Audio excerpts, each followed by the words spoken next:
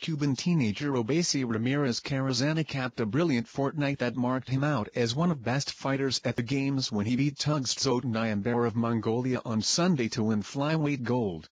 After classy Roniel Iglesias Sotolongo won Cuba's first Olympics boxing gold in 8 years on Saturday, a long wait for the great amateur boxing nation, Carrazana, 18, added boxing gold number 34 with a sumptuous display.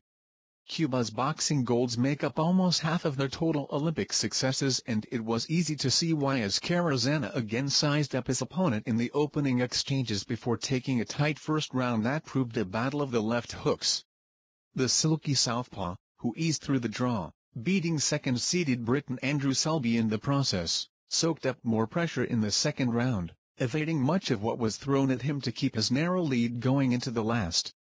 Both boxers also landed punches after the bell had sounded at the end of the second.